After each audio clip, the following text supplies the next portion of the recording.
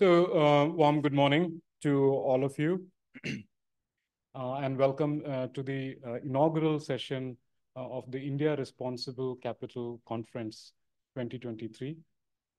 Uh, really nice to see our PhD students, research scholars, and a couple of faculty members over here. And I also welcome all the participants who are joining us live over the webinar, especially all our students who are there on the webinar mode. They will be joining us as and when their classes get over, and in the breaks they will drop by. Thank you so much. The conference, we were conspiring to do something like this since a year. Given the mandates of both the Arun Duggal Center for ESG Research as well as Mishra Center for Finance, over a cup of coffee about 6 months ago, right over there near Transtafe Cafe, we were thinking about, can we join forces and see if we can put together a platform where practitioners, academicians, researchers, and as well as students and public in general can come together and see what is happening. Now, that alliance turned out to be, today, if you look back, it looks a little prescient because if you look at the conversation in COP28, pretty much a bulk of the discussions are around the concept of how finance or green finance could become an enabler for various trajectories that the IPCC is chalking out. The fact that we are talking about finance as an enabler means that there are present-day challenges. Many of you as students of finance would know that whenever it comes to finance, we are basically talking about intertemporal allocation of resources. So if we talk of economics as allocation of scarce resources, we're talking about intertemporal allocation of scarce resources. And the fact that finance has become an important element of enabling sustainability transition means that what is required today needs to be allocated from the future.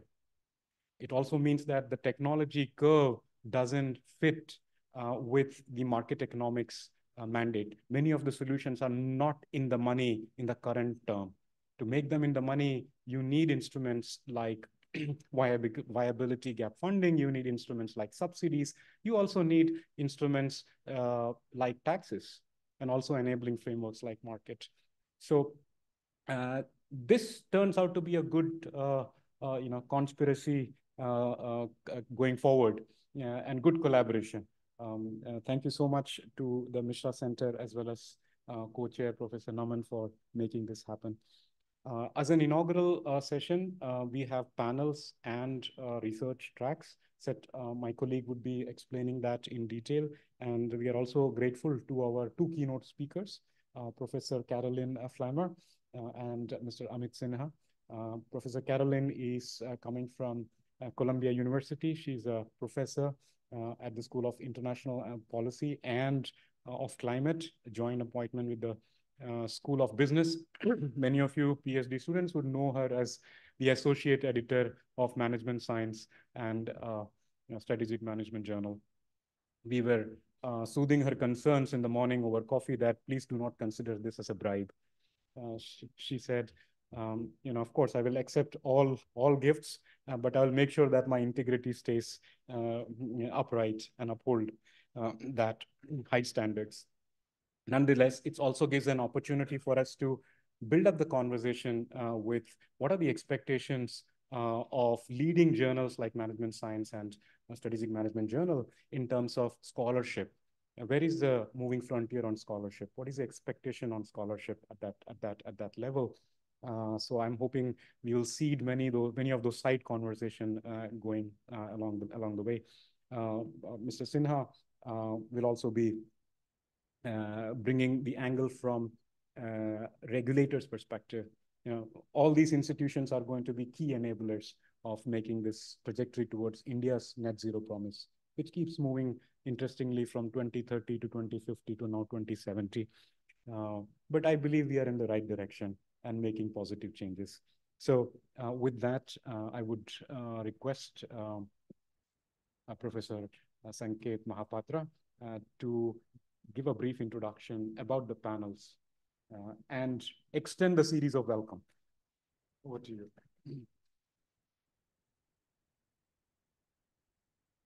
Thank you, everyone.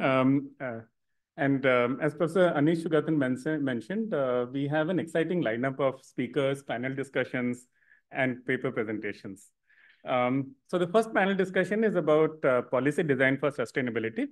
It features Shri Amit Sinha, General Manager of the Sustainable Finance Group, which has been created about 2 years back within the Department of Regulation at the Reserve Bank of India. We will also have Dr. Prasad Modak, Managing Director of the Environmental Management Center Private Limited. And we'll have Professor Namrata Chindarkar, who's a faculty at IIM Ahmedabad and also the chair of the JSW School of Public Policy at our institute. So we'll have another panel discussion in the afternoon that will focus on the role of innovative startups in driving sustainability. There we'll have a couple of startups, the founders of a couple of startups, Satish Ramchandani, the co-founder of Updapt, Bhagyashri Bansali, founder and CEO of the Disposal Company, and Bhakta Keshavachar, co-founder and CEO of Chara Technologies. And tomorrow we'll have a third panel, which is about sustainable finance and investment. And that includes Professor Caroline Flammer, who's also a keynote speaker, and Mr. Manpreet Singh, who is a partner at PwC. So I would like to thank the organizing team of both the centers for a smooth collaboration between the Center for ESG Research and the Mishra Center for Financial Markets and Economy, and especially to Professor Anish Sugathan and Professor Naman Desai for making it happen.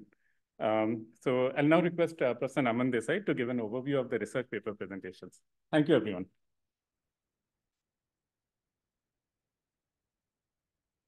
Thank you, Sanket. So good morning and welcome to all the people present in person and all attending on Zoom in webinar mode. We do talk about promoting ESG. So there were people who said that we would not like to spend any carbon credits traveling to Ahmedabad. So if you could attend the sessions over Zoom, it would be much better. They just wanted to chime in, listen into the sessions rather than be active participants. So we do have quite a few people attending in webinar mode for all the panels. As far as the paper presentations go, we have 6 concurrent tracks for the paper presentation. And for the first time in India, we have a conference which is, we have had other conferences like this, but not with this sharp focus on ESG, sustainable finance, and so on. And when we think about the broad topics, so we have 6 broad topics over which the papers will be presented. We have topics involving ESG and regulatory mechanisms, climate change and macroeconomics, green finance, corporate governance, investor behavior, and sustainable value creation. So I hope this will be an enriching experience for all the participants, and you will go back with some good research ideas of your own after attending this conference. So welcome once again, and have a great next 2 days. Yeah, thanks.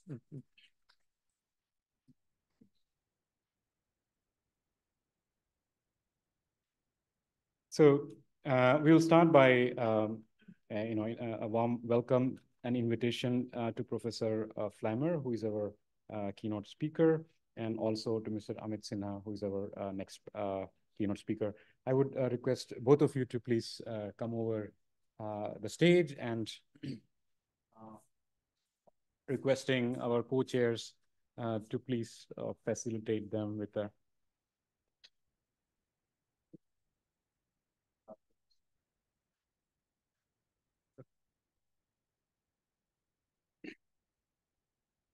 All right. Welcome, Professor Flammer. Now it's time for me to read the full CV, okay?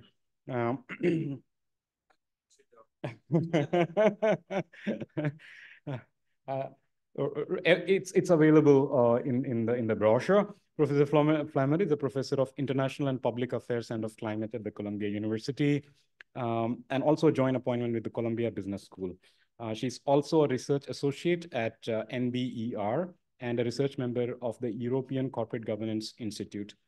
She's an expert in sustainable investing, and a recipient of numerous prestigious awards. The Web of Science ranked her research among the top 100 highly cited researchers in the economics and business profession in terms of impact over the last 10 years. At Columbia, she serves as the director of CEPA's Sustainable Investing Research Initiative. She also serves as the president of the Alliance for Research and Corporate Sustainability. I just checked up, they have a conference coming up. So if you have any papers, please do send over. I'm planning to send one.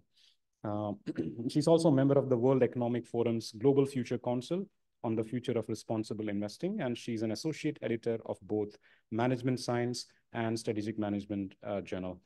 Warm welcome, Professor Caroline. Thank you so much.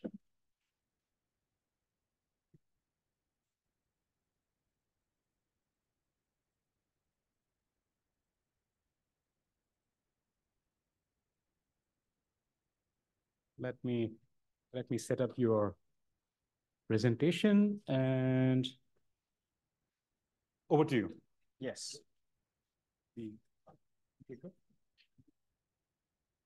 After that, I'll introduce.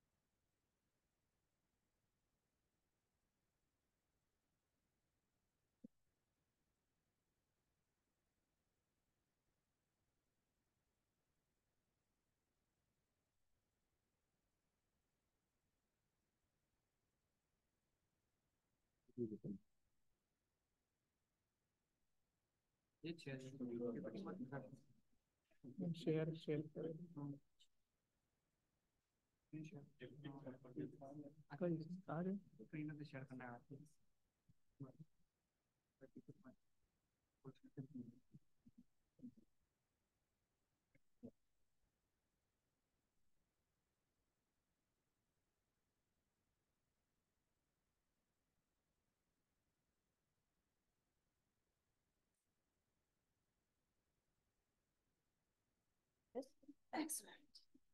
Thanks so much. Thanks so much for the warm welcome and for the invitation. And I very much look forward to the conference, actually, to all the panel discussions and to the paper presentations. And thanks for joining. So let me share with you where, my thoughts about responsible capitalism.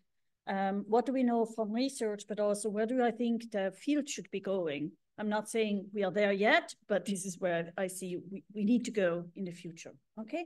So let me get started with the perspective from the real economy and then afterwards move over to the financial sector. In my view, it's always very important to understand that interrelationship between the real economy and finance to see how can they, on one hand, how do they interact, but also how can you potentially influence each other? All right, so let me get started with the real economy's perspective. So from a corporate perspective, the big picture question is, do companies' social and environmental responsible practices help improve their competitiveness? And the short answer to this question seems to be, yes, they can. Not always, of course not always. Think about innovation and entrepreneurship. We typically think that innovation and entrepreneurship on average are valuable for both the companies as well as the broader economy. But let's face it, most R&D efforts and most entrepreneurs, they fail. Okay, so again, on average, companies' social and environmental responsible practices can be beneficial.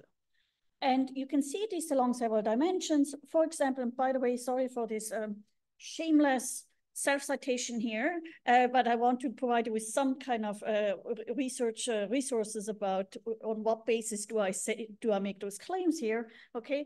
So, for example, we can see this, that companies' social and environmental responsible practice can help foster innovation and prevent knowledge leakage.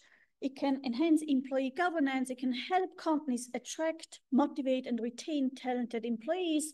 And it can also help companies differentiate themselves from their competitors on the product market and on the market for government procurement contracts.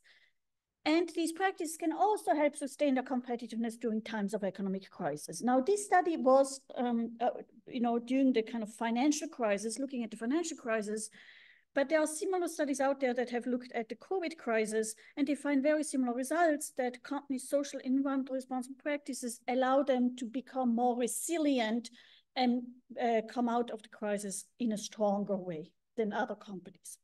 So given these kind of positive aspects, it's perhaps not surprising that companies' social and environmental responsible practices can positively affect shareholders' perceptions and shareholders' returns.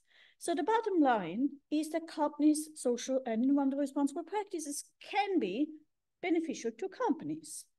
And as such, you would expect that the E and S practices of these companies should be an integral part of corporate governance and corporate strategy. Yet, you know it as well as I do, this is often not considered to be the case, okay? Most often, we don't consider environmental and social responsible practices as core to business. And this begs the question of why not?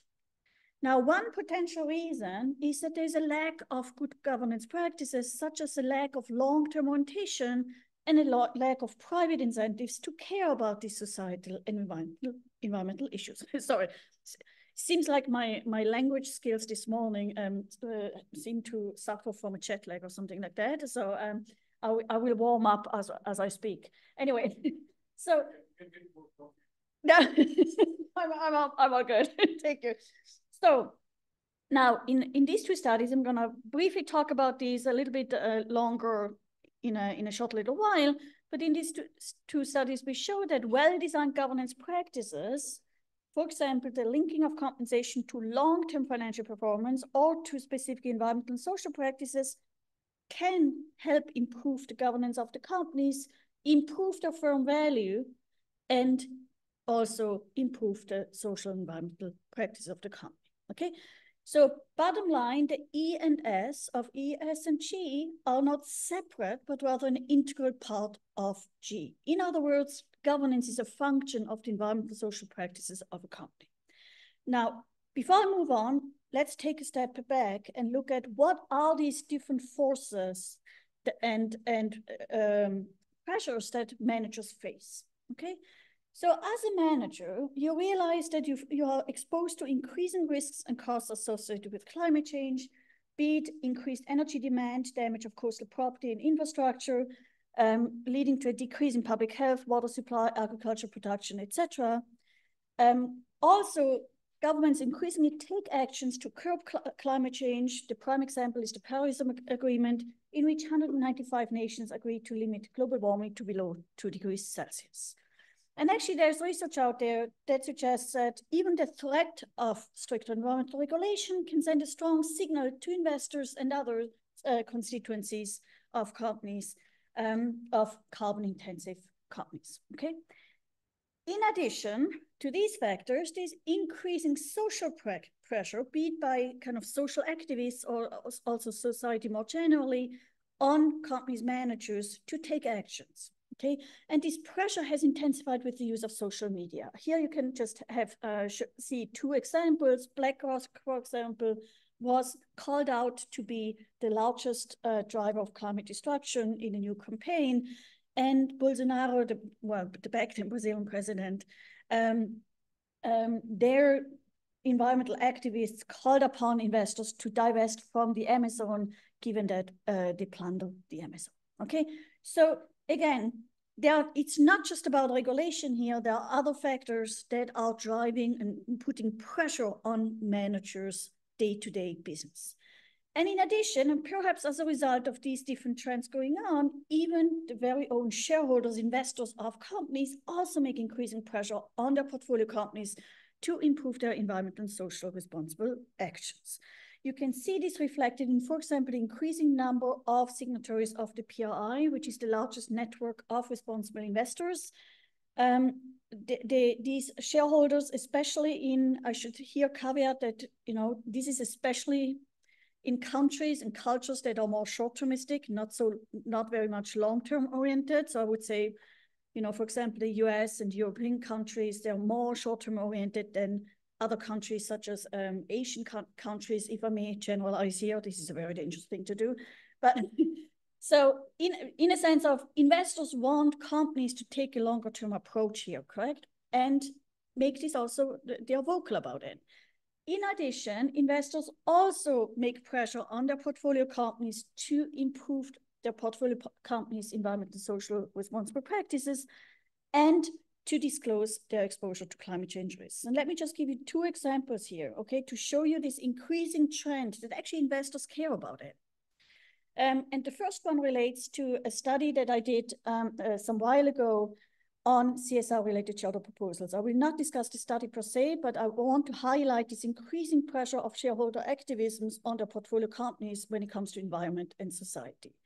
So here we are looking at shareholder proposals that were submitted to the annual meetings that are related to environmental issues, the issuance of sustainability report, social issues such as the addition of women and minority to the board, animal rights, health issues, human rights, labor issues, etc. You get the gist of it. So what I want you to take away from this table here is that over time, so here we are looking at 1997 to 2012, over time, there's an increasing number of shareholder proposals being submitted to companies on these issues, and increasingly, they get a higher approval rate. I mean, let's face it, the approval rate is still miserable, okay? But there's an increasing trend that other investors are also supportive of these proposals, and more of these proposals get accepted, okay? Now, you might wonder, what are these proposals about? Well, back in those days, at least, it was primarily about environmental issues and labor issues. I would expect nowadays it's also the addition of women and minorities to the board and kind of corporate, the reporting aspect that I would expect to see more if I did that study again in the 2020s. Okay, now you might wonder, who are these investors who actually are active investors and actively engage with their portfolio companies? Well, actually this is in the US, the most active shareholders that submit these proposals are the nuns, the religious groups, okay? But they're also phenomenally unsuccessful. Relatively similarly active, but much more successful in getting the support of other investors to vote in favor of these proposals are public pension funds and sustainable responsible investing funds. When you compare these proposals, a possible explanation, but this is correlational here, is that when you look at the framing of these proposals, religious groups tend to frame their proposals in a normative, ethical way that companies should be doing something because it's the right thing to do, while public pension funds and sustainable responsible investing funds, they tend to try to make the business case. And you can see that this is probably more likely to be convincing to other investors who might just care about the business case here. Okay, so again, this is a plausible explanation to get a bit a better sense of why religious groups are not that successful. All right, so very briefly, companies that do adopt these proposals to actually improve their environmental and social practices do show an improvement in their firm value, enhanced operating performance in long term, etc., suggesting that indeed environmental and social practices are valuable. All right, another aspect is, besides making pressure on their portfolio companies to improve their environmental and social responsible practices, shareholders also increasingly want their portfolio companies to disclose their exposure to climate change risks. It's clear, correct? Investors care about their own risk exposure, so they want to understand what is the risk exposure of their portfolio companies. And so this relates to another study that I did. And what you need to know is, in many countries around the world, there's a lack of mandatory disclosure requirements with respect to ESG in general, including the exposure to climate change risks. I understand that in India, you are actually very progressive here, and applaud the Indian government for this. Not all the countries are this. Are you recording this? Do I need to be careful what I'm saying? As a general rule, I think I should be careful. Okay. Anyway, so for example, the US, the SEC, as you may know, is currently debating about mandating the disclosure of the climate change risks. It's debating about it, but it's at this moment voluntary, okay? So it doesn't really provide guidance. And so as a result, many companies fail to disclose their exposure to climate change risks and other non-financial information. Now, why do I call this a governance issue? Why is this an issue at all if they don't want to disclose? Well, if you think about climate change risks and the disclosure thereof, there might be some benefits that come with disclosing these risks. For example, it may help firms to actually manage and mitigate these risks moving forward. And so some of these examples include that the disclosure enhances the transparency of the companies, that increases their firm's accountability in the public's eyes, which strengthens the firm's commitment to manage and mitigate these risks going forward. Also, transparency allows investors and other constituencies, such as the suppliers or buyers of these companies, to engage with the disclosing firms in a more informed fashion and potentially help them manage these risks. Okay, think about if you're a buyer of some like the producer of some company, and you know your supplier is exposed to an enormous climate change risks, it potentially is a disruption to your own supply chain. Okay, so by actually knowing this, you might be able to better be informed and better engage with these companies to manage these different risks. And obviously, transparency can foster trust, which again helps strengthen the firm's relationship with investors and other stakeholders. Now, the downside of this is these benefits are likely going to kick in only in the long term or longer term, while the potential costs of disclosure already are materialized in the short term. And these costs of disclosing climate change risk exposure include, for example, that the disclosing company reveals vulnerabilities that the firms would prefer to keep secret. Then also, disclosing these risks entails direct costs. You actually need a human being who assesses these risks, reports them, etc. And in addition, disclosing your climate change risks might actually lead to adverse reaction that exacerbates your own exposure to climate change risks. For example, if some constituencies say, okay, I'm going to jump off, I'm going to find another supplier. Okay, so given that these downsides of disclosing climate change risks are likely going to materialize in the short term, and the benefits only in long term, management has an incentive not to disclose these climate change risks unless it's forced to do so or unless it faces shareholder pressure to do so. Okay. And the reason behind this reluctance, the reason behind focusing on the short term more than on the long term is also highlighted in a large literature in psychology and economics. We know from this literature that individuals in general, so not just managers, but individuals in general, are so-called hyperbolic discounters, meaning we have an excessive preference for the present, okay? So as a result, we prefer short-term rewards over long-term rewards, even if long-term rewards are substantially higher. Now, for managers, this myopic behavior tends to be reinforced by short-term compensation, short-term pressure to meet or beat analysts' expectations, and career concerns. Think about in your own country, what is the average tenure of a CEO? In the US, certainly it's not very long, correct? And if you feel that if you underperform, if you don't meet the numbers in the short term and you're gonna get fired, you're gonna focus even more on the short term, okay? So as a result, managers might actually be much more myopic than their own investors, and as a result, don't act in the best interest of the company. So we call this a time-based agency conflict here, okay? So what are the implications of this time-based agency conflict for the voluntary climate risk disclosure? Well, managers may put more weight on the potential downside of disclosing their climate risk exposure as opposed to the longer term benefits.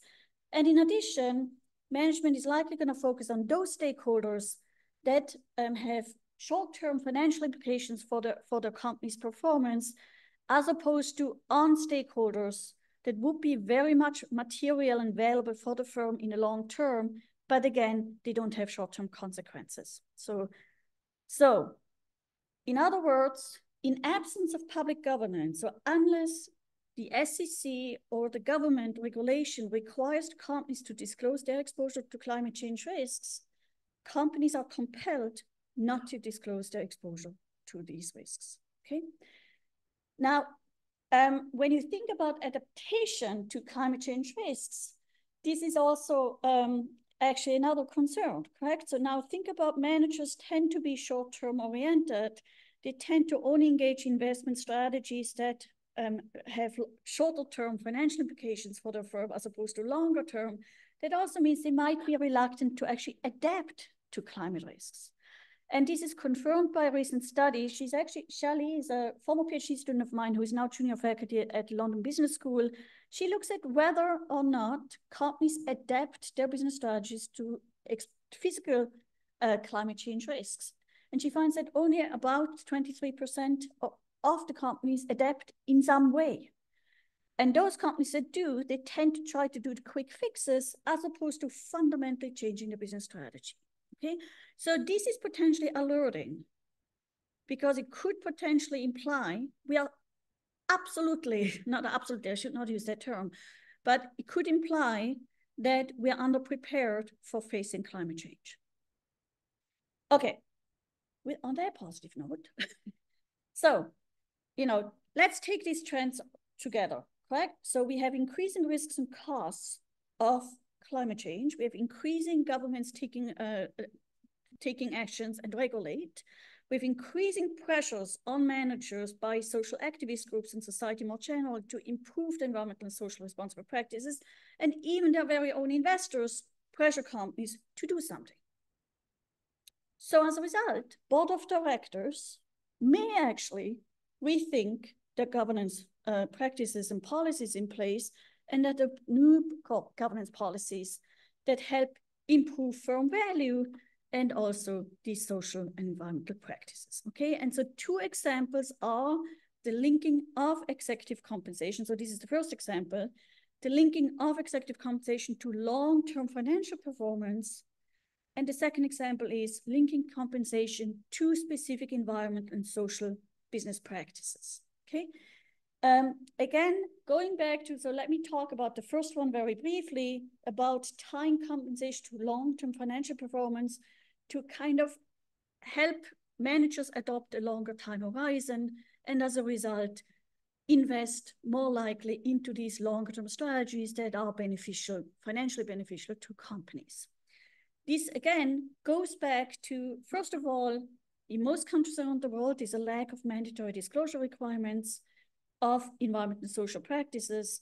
And in addition, this myopic behavior that I discussed before, okay? So, as I mentioned, given this myopic behavior, given this time-based agency conflict, what board of directors can do is tying compensation to these longer-term financial goals to redirect their attention. And we indeed find that companies that do this, those managers engage in more longer-term investment strategies, including innovation and including environmental social practices, and it helps improve their firm value, okay?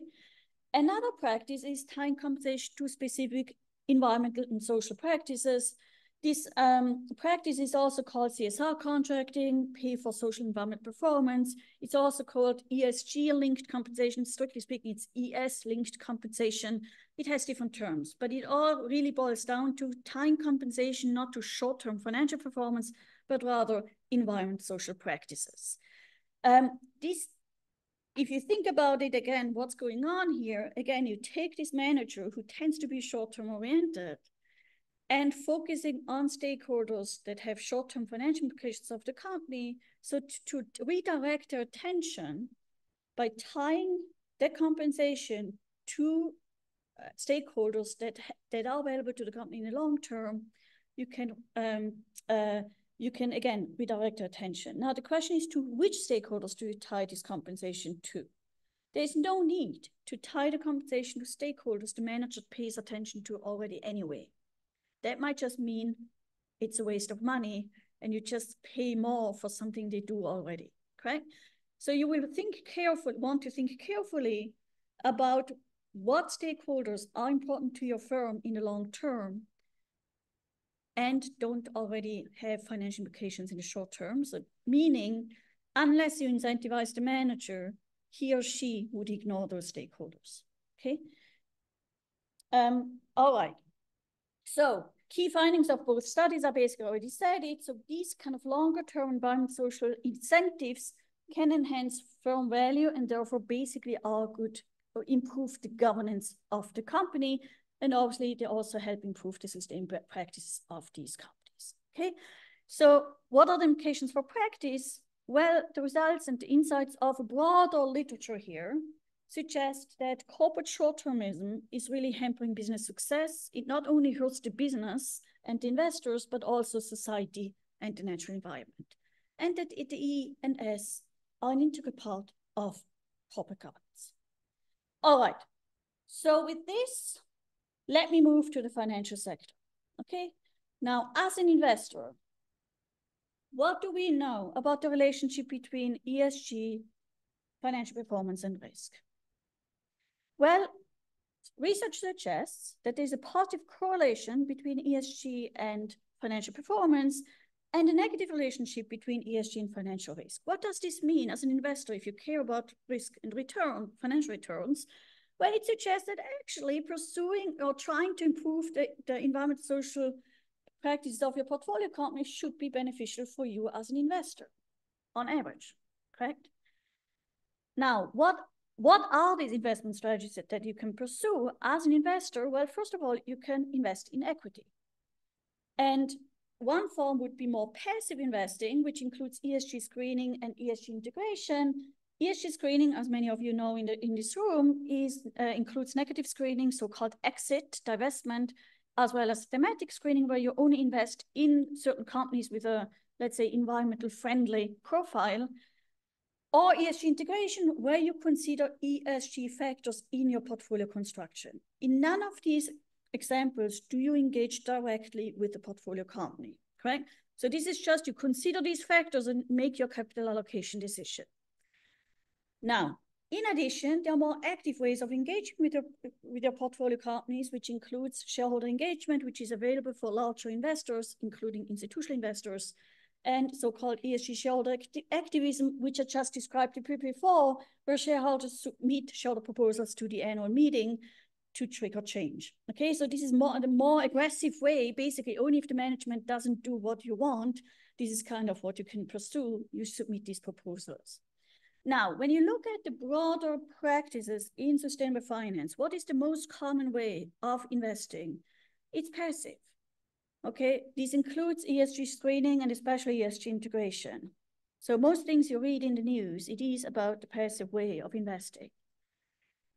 Now, what research suggests what is actually more effective in actually triggering change in the real world and influencing your portfolio companies is the more active investing. Because if you think about it, what happens really when you divest? Well, you divest. Let's say there's a lot of pressure on investors to divest from the fossil fuel industry, correct? But if you really care about climate change, divestment might actually not be the most effective way, because all you do is clean up your own portfolio. You clean up, some other investor is going to take up the shares, pick up the shares, and potentially nothing changes in underlying business practice of those portfolio companies you just divested from. It's just you clean up your own portfolio. So potentially more effective way on triggering actual change in this real economy is to stay invested, but to make sure you help the company to transition to a lower carbon economy. Of course, if all the engagement is not useful, maybe as a last bullet, you divest, okay? But in a sense of, just think about it, the most common way of sustainable finance these days, and where most of the research focuses on, is really the passive investing, not the active form. And this is also why I wanted to make clear this bridge between the real economy's perspective and the financial sector, okay? And I get back to that afterwards. All right, in addition to equity, investors can invest in debt, okay? So you're most likely familiar with the green bonds. So the green bonds are bonds whose proceeds are committed to invest in green projects. Ever since the issuance of the green bond market, so here we're looking at corporate green bonds, this market has really experienced a green bond boom. In addition, there has been other types of bonds coming up, like climate bonds, social impact bonds, sustainability bonds, et cetera, et cetera. A key question, of course, is this just greenwashing, or do they really trigger change, right? So what are the implications, for example, with respect to green bonds? do we actually really see that these companies that issue green bonds show a better improved environmental performance after the issuance? What I find in my study is that on average, yes, companies that issue these green bonds tend to show improved environmental performance, suggesting that maybe the issuance of green bonds is a signal that these companies indeed want to transition to a low carbon economy.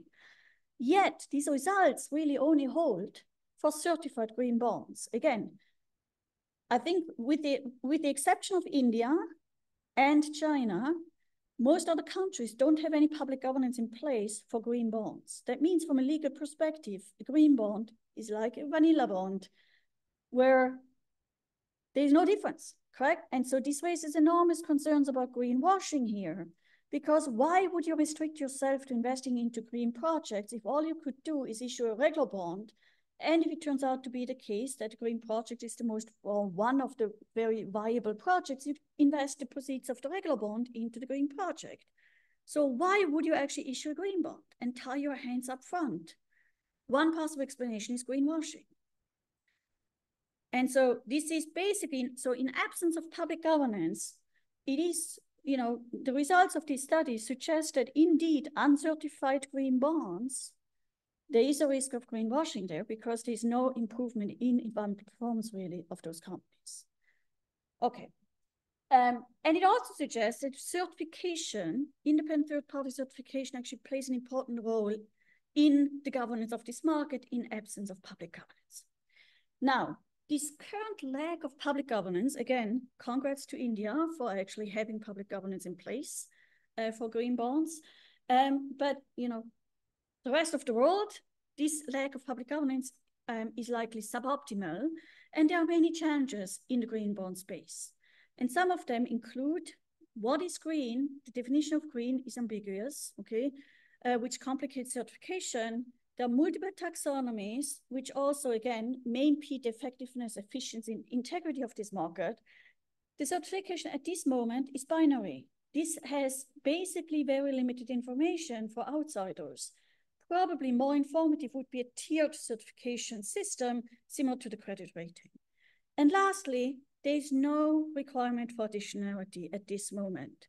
So in other words, companies may issue a green bond, but they would have undertaken the project already anyway. They just now call the bond green bond because it helps them attract another type of investor, okay? So this lack of additionality also means we could potentially, given that we face an enormous financing gap in financing a transition to low carbon economy, it potentially means that companies that issue these green bonds and tap into the pool of investors who invest into green bonds, that they basically attract the money away from other projects that now don't get funding, okay? So lots of potential for making an impact here for you all, okay? Lots of potential for improvement. It's an exciting field. There's a lot of hope, a lot of potential, but I can also see a lot of risk if we go down the wrong path, okay? So some more developments, and then I do want to make sure I get to actually where I think we should be going, moving towards, okay? So ever since the issuance of the green bonds, there has been other types of bonds coming up, as I mentioned. So transition bonds, climate bonds, SDG bonds, social bonds, okay? Now, some of the open questions, and hopefully some of you may actually pursue these research questions here, are how do these various types of thematic bonds really differ? Do they have a different impact? Do they attract different investors? What is the difference? Is there a difference? Or is it just a proliferation of greenwashing? A lot of roundtable discussions that are moderating, the practitioners very often say, oh, it's fantastic. It's such a growth of the market. You know, you can sell these green bonds and social bonds and I don't know what. And I keep on telling them, I think you're focused on the wrong thing here. The key question is, does it trigger an impact? Not whether you can sell the bond, but rather what's the actual impact in this world, okay? And to transition to a carbon neutral economy by 2050, this not only requires that we transition the carbon intensive industries, but it also requires major investments. And as I mentioned before, we face enormous financing gaps, okay? And it raises important social challenges as the transition to a low carbon economy involves job losses for some people, dying industries, geopolitical tensions. The jobs created in what might not be in the same place as those jobs that are lost in another place, okay? So how do you deal with this? In order to actually transition to low carbon economy, we need to make sure this is a just transition that does not worsen social inequalities within countries as well as across countries, okay? And I'm gonna talk about this a little bit more in a short little while. And now let me get to, so I hope this gives you a sense of what do we know and about ESG and sustainable finance, where are the current practices? And now let me share with you my thoughts of where I think we should be actually moving towards, okay? So let's take a step back. We're in the midst of, and just to state the obvious here, we are in the midst of multiple crises: climate change, biodiversity loss, social inequality, poverty, pick your favorite crisis. The typical response by society and by academics typically is it's the government's role to regulate. Yes, that's the first best outcome, essentially. Ideally, I'm not speaking about the Indian government here, okay? Generally, globally. Ideally, it would be the governments taking actions and put in place effective public policies to mitigate these system-level challenges. But anyone who has a window and actually looks out the window realizes whatever the governments are doing, it's not sufficient, okay? And so this puts the spotlight on the private sector, both the real economy and the financial sector. And the question is, what can they do and to what extent to help mitigate these grand societal challenges? Now, when you look at the current ESG practice, sustainable finance, etc., our thinking, our frameworks, our theories, our practices are really confined to the portfolio level and firm level. What do I mean by that? I already mentioned, for example, the SEC, correct? The SEC in the US is debating about mandating the disclosure of Scope 1, Scope 2, Scope 3 emissions, for example. Now, Scope 3 is not really, so just to make sure everyone is on the same page, Scope 1 emissions are the direct emissions of a company, Scope 2 are the emissions of the electricity and energy they consume, and Scope 3 is basically the emissions of your customers and your suppliers. That's simplified. Now, Scope 3 is not on the table. Scope 2 possibly. Now, any mandating anything would be a major improvement in this world because at this moment, in most countries, including the US, it's not mandated, correct? Now, if we don't include Scope 3, and I can understand why Scope 3, it's complicated, it's not, Scope 3 emissions are not under direct control of the focal firm, it's expensive, it's noisy, etc. There are lots of reasons why we may not want to include it. But if we don't include Scope 3, what's likely going to happen is companies start divesting their most emission-intensive operations, or they outsource them to some other company. So on file, the way we assess the environmental performance of companies at the moment, it looks like they clean up their act. Scope 1 becomes Scope 3. We don't look at Scope 3, correct? So it looks like they clean up their act, but really we make no progress whatsoever with respect to fighting climate change. A related example, let me provide you with a social example here, diversity, equity, inclusion. Many companies ask the question, how many women and minorities do you have on the board? And how many of them do you have in top management? These are important questions, no doubt. Don't get me wrong here. But they are unlikely sufficient. Because what it might lead to is a reshuffling of talent from one top company to the other. Yay, we poached a woman from another company, from our competitor. Excellent. Yes, it's great for that one firm. That's the firm level thinking. But what does it change in the system?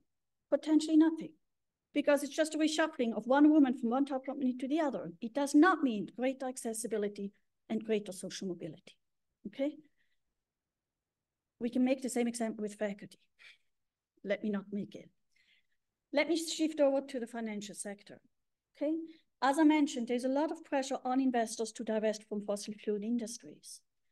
But again, we need to be very careful. Is it a cleaning up of your portfolio, or are we really triggering change in the real world? I'll give you two more examples and then share with you where I think we should be going, okay? There is some research out there and some folks saying, don't worry about climate change. We can just hedge away the risk. Can you hedge away the climate risk as an investor? I doubt it. What you can hedge is you can hedge the risk of your portfolio against climate news in the short term, but it does not take into account the long-term implications of your investments on climate change, nor does it take into account the increasing risks and costs of climate change on your portfolio's financial long-term performance. The underlying assumption of the modern portfolio theory, don't ask me why it's called modern, but that's a different story. The underlying assumption is that the systemic risks are exogenous, not endogenous. So we just conveniently assume away any interrelationship between our investments and climate and the changing, increasing risk and costs, systemic risks on your portfolio. Okay, we just assume away this interrelationship. And before I get to the, actually, let me get to the last example. Typically, we wonder, given a set of rules and regulation, what's the ideal action of companies and investors? We kind of assume these regulations are exogenous, correct? And we very much focus on corporate sustainability performance of the company, let's say the DI practices in place for the own employees of the company. We hardly ever wonder, to what extent does the company lobby the government? Or does it pay campaign contribution money? Okay, we hardly ever wonder, ask questions about this interrelationship. To what extent do companies shape policy, inform policy? That also means, so we don't, any ESG factors, ESG metrics data we have, we do not include those actions of companies with respect to policy, for example. We don't include coalition building, lobbying practices, etc. So that means our ESG data really only is partial, and we can't reward, for example, those companies who try to help strengthen the system, who support the government putting in place certain government regulations to actually put in place effective government regulations that we so desperately need, okay? And we don't punish those companies who do the opposite. So for example, you might have some companies that have very good DI practice in place for their own employees, but then the lobbying department, which is a different department in a company, lobbies against LGBTQ rights or abortion rights or any human rights at the state level, at the government level. Or you might have a company that has relatively good Scope 1 emissions for itself, but then the lobbying department lobbies against climate policies, okay? Those two departments in a company don't necessarily speak with each other and can tell you, talking to companies, they most often don't talk to each other. And so there might be actually a misalignment of strategies of the companies. So if you are, for example, now a strategy scholar, I encourage you to look at the whole set of strategies that the company pursues, okay?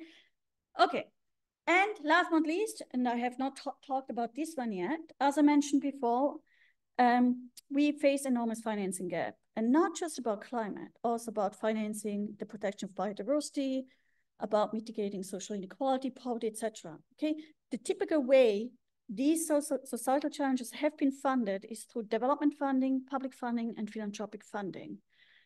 But this is not sufficient. And so the key question becomes, how can we attract more private capital into this market to close the financing gaps and really help tackle these issues?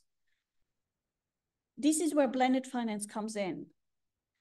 Blended finance is not new, but it's still in its infancy because we know too little about what are the best practices.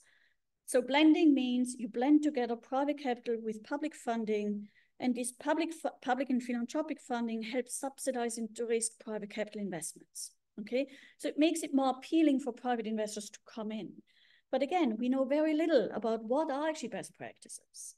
What's the ideal risk allocation between actors? It cannot be that development finance institutions, for example, de-risk the whole investment. So basically private capital investors have a risk-free investment, but get the benefit of these investments, correct? So all these questions, and the question is, how do we scale up the global marketplace for blended finance? It's an exciting area to go in. in terms of academic research, there's nothing, okay? So again, there are missing gaps here, and especially there are missing gaps in our knowledge and understanding about best practices, especially in these, between the silos, between the academic silos, correct? Economists tend to ignore that potentially the government, there's political capture of the government and just says we need climate policy to put in place. I agree. But what if there is political capture and what if the governments don't put in those policies? What can companies do and to what extent? To on one hand improve their own practices, but also to shape policy, just as an example. All right, so where do I think we need to go? So to mitigate system level challenges and achieve a more sustainable world, on one hand, we need to develop better measures that really help us track progress towards mitigation of these challenges. We need to start adopting a systems-focused approach that takes into account the interrelationship between how business and investment practice impact the broader societal and environmental systems, but also how these broader environmental and societal systems impact business. And we need to create public-private partnerships and understand them better.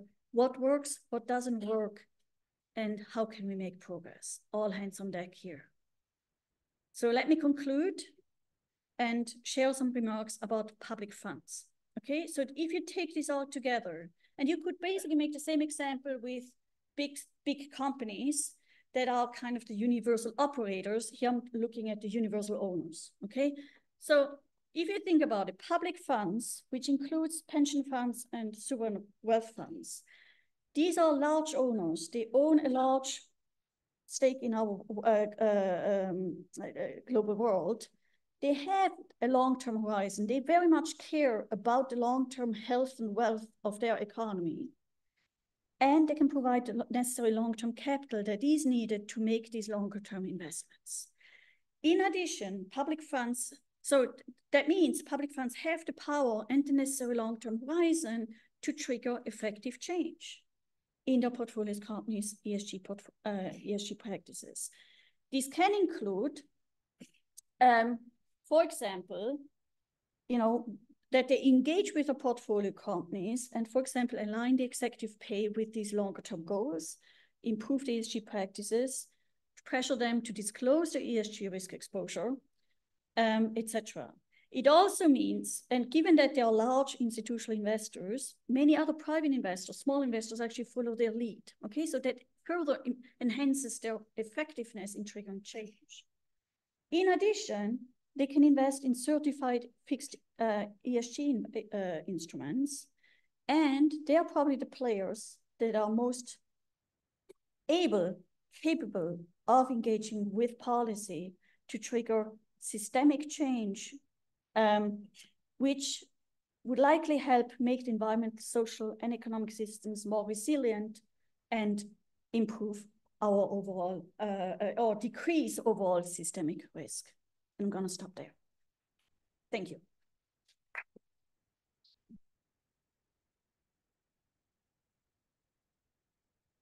Thank you so much, Professor Flammer. We can take a couple of questions from the audience, if there are any.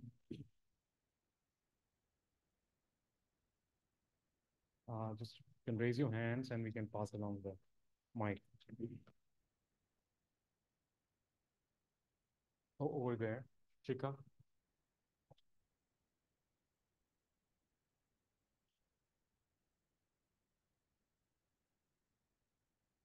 Thank you, Professor Flammer. This was an excellent presentation.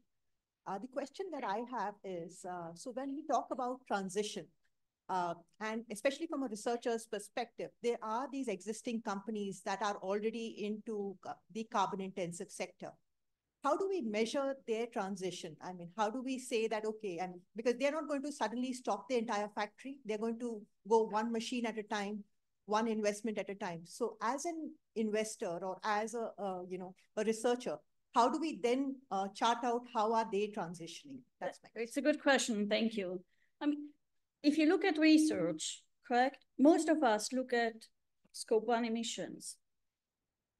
Why don't we start looking at scope 2 and scope 3, correct, to see, do they really transition or do they just divest and outsource? That is one thing. Another aspect is also to what extent does a company engage others in the industry peers, you can call them competitors, but I prefer the term industry peers, to take similar actions. Or do they engage with policy in any way? Do they make public statements? Do you see what I mean? To shape the public mindset, etc. I'm not saying we are there yet. Again, most of our research is really firm level thinking, portfolio level thinking, but this is where I think we need to really come up with new measures to think creatively. So how do we actually capture progress here? I don't have the answer, but this is, I think, where we really need to get to think for ourselves. So how do we, maybe it's more process-oriented measures as opposed to level. Do you see what I mean? Rajshri, yeah. Yeah, no, he goes first. We'll follow the covenant of the classroom. Whoever raises hands first get to come. Yeah. Thank you, Professor. I have a question on the scope 3 emissions, basically. So most of the scope 3 emissions are, as in, they have to look at the portfolios, right? Particularly banks, I'm saying bank scope 3 emissions. Now, what do they do with their existing portfolio? If they have given to a carbon emission, high intensive sector, basically, what do they do? How do they prune this portfolio? They already loans have been given. First, they're not reporting. But even if they try to report, how do they manage this whole scenario? So this is, again, we need to be careful, correct? So for example, so if your portfolio, so you as an investor and your portfolio company has a lot of scope 3, how do we improve it? That's the question. This is, I think the key is to be sensitive that divestment and just saying, oh, you need to divest or you should change your suppliers might not be the real strategy here, correct? But rather, let's say your portfolio company sticks with a supplier that is emission intensive, but does your portfolio company help their supplier transition? Do you see what I mean? So it's not that we don't just focus on the numbers and the quick fix would be divest, or the portfolio company should just change the supplier. But do you really fix the problem hereby? I mean, a similar story can be made with, for example, labor conditions, correct? If a company decides to move out of a country because of low labor standards, and the reason they provide is because they want to protect against child labor and protect children and I don't know what. You also need to ask yourself, by moving out of the country, do you really help those families? Or are there other ways how you can try to help those suppliers avoid child labor? Do you see? So again, I'm not saying this is what we are currently doing, but I think we need to be much more sensitive and adopt this more systems-focused approach to really think what is really going on if you divest, if you move suppliers. Do you really solve the problem? And the answer most likely is no.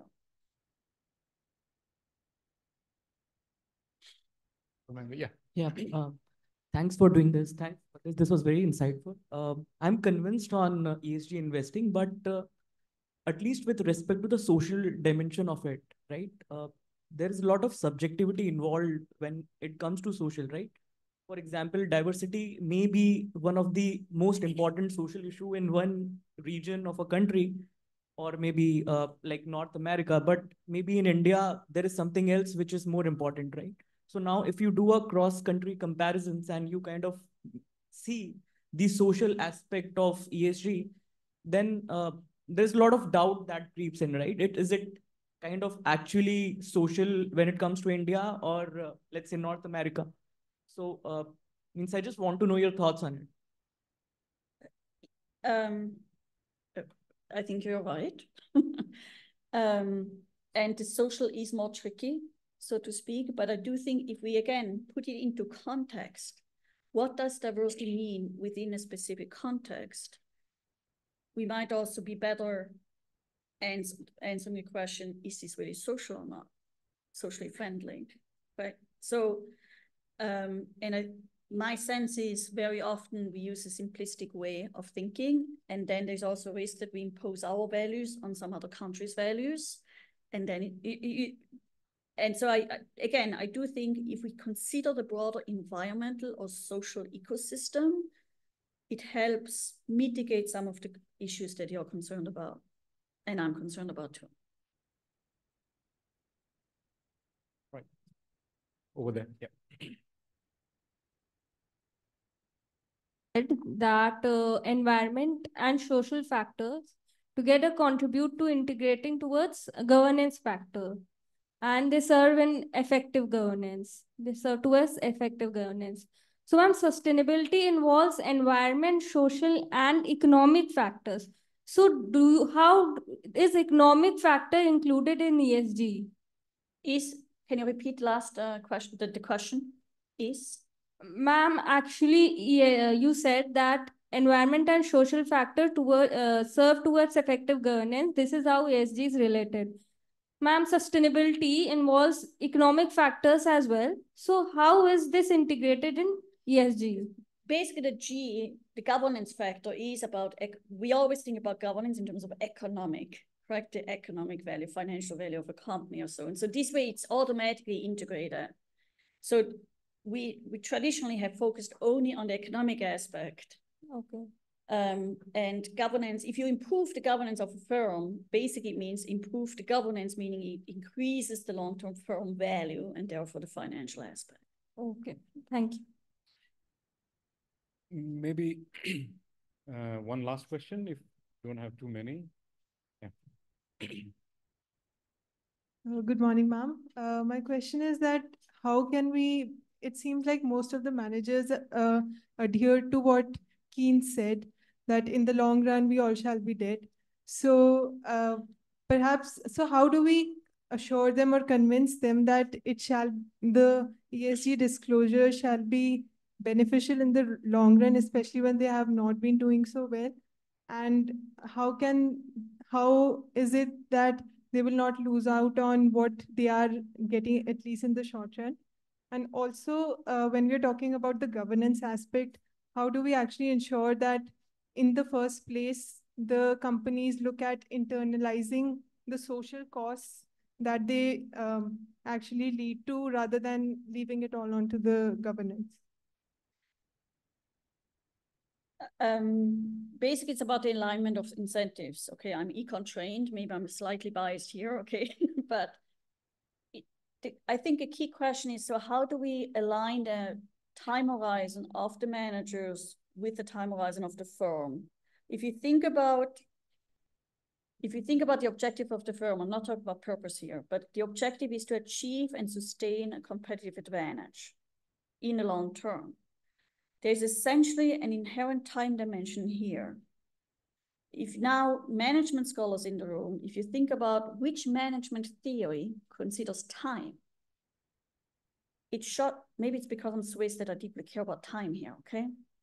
But it's shocking to me that none of the management theories considers time as includes time. We don't talk about time. Also, when we think, I'm gonna answer a question, but just, so also, if we think about firm value, the way we operationalize it very often is we don't look at firm value really. We look at operating performance, and even worse, operating performance in a short term. 1 year, we use one year time lag, maybe a time lag of 2 years, most 3 years. Is this really firm value? So most of the researchers in management really don't look at, even if they go with shareholder capitalism, all we care about is financial firm value. They don't really look at firm value. They look at short-term financial performance, operating performance. Okay, so this is one thing. Now, in terms of time horizon, question is how do we align the incentives of the managers with the firm value in the long term? The traditional way we've thought about corporate governance and how to align incentives is variable pay versus fixed pay. No notion of time here. But yeah, variable pay, fine. But which time horizon? If you provide variable pay, which are just stocks, shares, well, you can sell them any minute.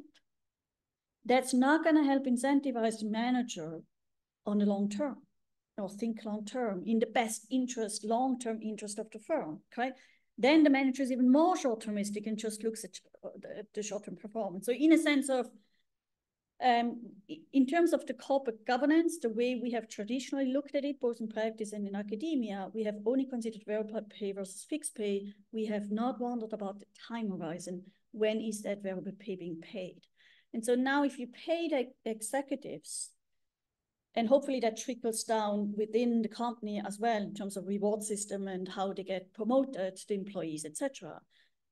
If you tie the performance to the long term and they get rewarded basically already potentially in the short term. So you see what I mean? So that's one way to think about it. Thank you so much. No more questions. Thank you so much, Professor Flammer. The framing within the systems approach towards sustainability issues is absolutely, it's fantastic. I think it's call of the hour. I remember a paper, 2002, Yuri Lebasnik in Cell. He wrote a very interesting paper called "Can Biologists Fix a Radio?" Can biologists fix a radio? And I would love to know the answer. And it's a very sharp and witty satire on the way research is conducted as small pieces and bits in silos, whereas the problem is systemic. So he gives example, a typical research paper would look like A et al. We study how a long rod attached to this box is positively correlated with the sound coming from this device. And then there will be B et al. Who would say that we found that the length we build upon A et al. And we say that the material of this long rod attached to this box positively moderates the length effect. And there will be C et al. Who would say A et al. And B et al. We build upon their work. And we say that if we disconnect, there is a discontinuity with the wire that is connected to the rod and the box, right? And nobody would look at the box as a whole, as a system, and think about it, that what does it require, the interconnections between the components, because biologists are not trained. Maybe that was a state of, before computational biology and system biology. Management research is largely in that state. We talk about positive relationship, U, inverted U, of components, subcomponents interacting with each other without really thinking about what is it that we are. I don't want to bash the management scholars here. We are all, we are self-bashing here over here. We can as well bash the finance scholars. Yes. Are you ready for that? No. No, but there's a reason why I brought the real economy first. Because many of the finance scholars, they don't even think about what's going on. They just think about the portfolio construction. They don't think about the real impact in the real economy. The disconnect between the systemic risk. Disconnect, yeah. It's very real. Yeah. Systemic risk is exogenous, so it's none of my problem. We will continue doing this conversation. Thank you.